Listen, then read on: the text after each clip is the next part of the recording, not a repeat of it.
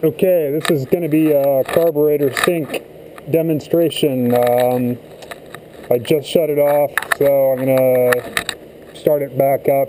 Got the fan going.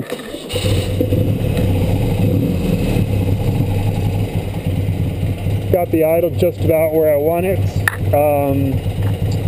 It's right on the edge of where the gen light comes back on. Well, it's not going to come back on, so yeah, it's right there.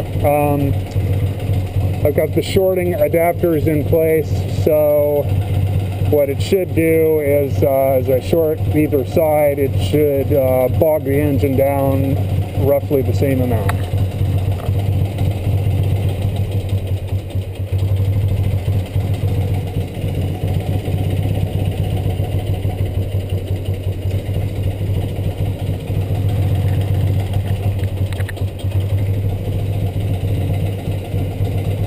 Gen light is on.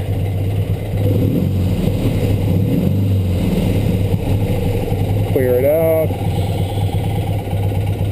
Gen light is off. That's, I don't know, maybe 1100-ish.